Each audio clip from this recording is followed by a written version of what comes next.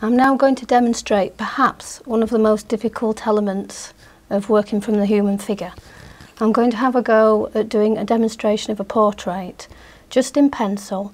First of all, I'm hoping to get a likeness, and then I'm hoping to use some tonal shading to get more of a photographic quality. First of all, I'm going to start out very light and very sketchy. I don't want to put any detail in until I'm happy that it's positioned in the right place. Quite often a portrait, if you're a little wrong by a millimetre, can look like someone's sister and not them. So fingers crossed, and here we go.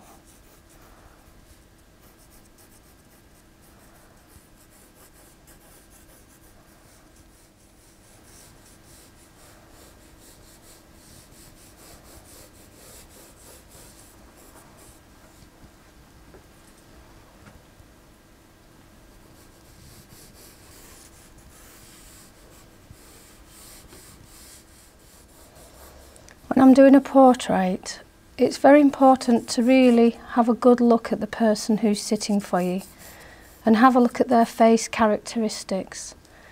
Now for me, what would make this portrait have more of a likeness is if I get Helen's nose right. That for me is one of the most important parts. So I'm just going to try and position the features. She's not looking straight on to me. I have a slight three-quarter view. So I'm giving myself a guideline vertical that goes down the centre of the nose between the eyes and also goes through the base of the nose and the lips. And this will just help me make sure that my features are in the right alignment. Quite often our brain wants us to do the face as though it's looking straight on, and you often have to fight yourself and just look really hard.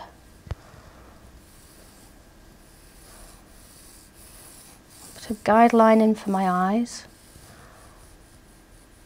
a guideline for the nose, and a guide for the mouth. And these are so light, these are quite easy to be able to rub out. Helen's nose isn't a long nose, and I'm just wondering, have I got the depth of my nose right before I continue? I think I'm okay.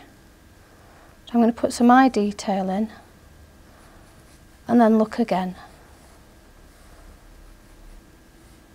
I'm going to use a vertical to see how far the nose comes out in relation to the eye. I'll give myself a little guide. These little cross-referencing marks will help me to position the nose and mouth correctly to the eyes. The nose is always a very difficult part to draw, and I like to start by trying to position the nostrils and then to take the nose back up the face. Again, my baseline, this nice little vertical I've given myself, I know that my nostrils are almost even either side.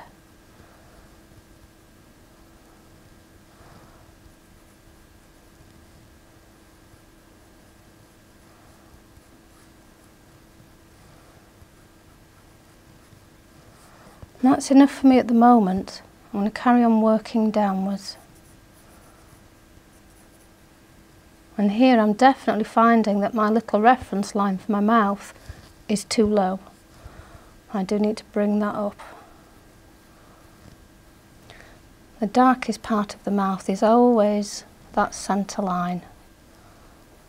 And until you're confident with drawing a face, always try and draw a face where the mouth is gently shut, because doing teeth in a smile is another level of difficulty.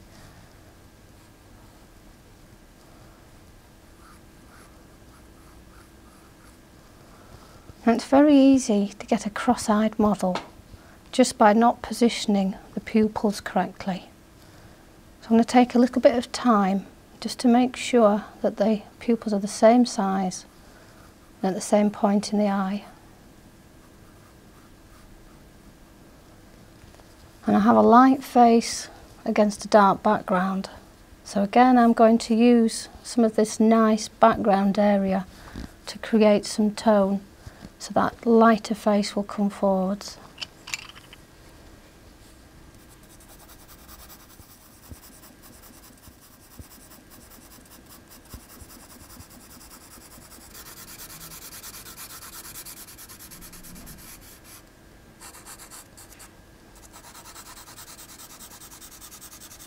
And I think, rather than Helen looking like a Roman statue, it may be time as well to get the dark tones into the eyes, make her come alive a little more.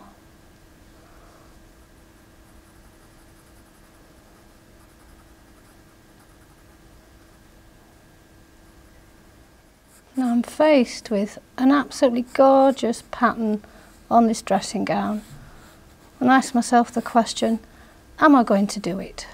No way. I think this portrait, if I'm starting to do busy detail work down into the dressing gown, is going to take away from the detail that we've already got. Now for me, I'm not far off finishing this piece of work. I could take it further, I could maybe spend 4 hours on it, but again we've got to think of the model staying in pose, and also this demonstration is to show how to start to structure and how to start to work tonally, rather than how to do a photographic portrait. So thank you for joining me for my portrait demonstration.